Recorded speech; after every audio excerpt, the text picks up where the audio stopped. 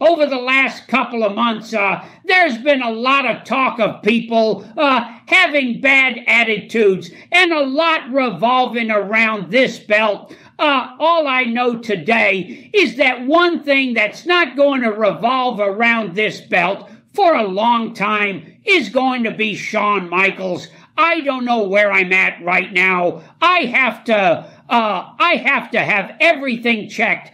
I may be beyond reconstructive surgery. I may or may not be able to fix it. But if I can't come back and perform at the level I performed at before, I can't perform. I can't come out here and just go half-ass. I have to come out here and I have to romp and stomp. And I have to get tossed around. I have to toss people around. And I have to have fun. The schedule over the last year I took on because I didn't feel like I could say no. I wanted to do everything. I wanted to enjoy my life as the WWF champion. I wanted to ride in Learjets and ride in limousines. And I wanted to be on TV shows. And I wanted to do autograph sessions. And I got to do every bit of that.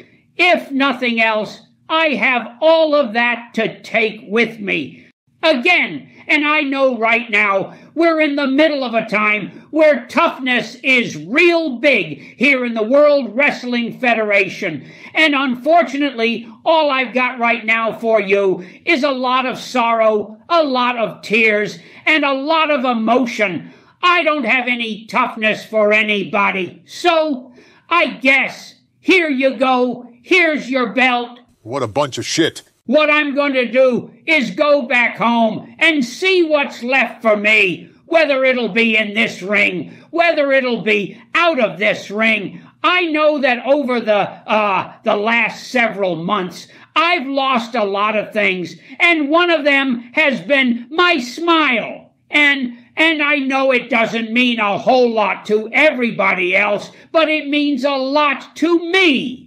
So I have to go back and fix myself and take care of myself, and I have to go back and I have to find my smile, because somewhere along the line I lost it.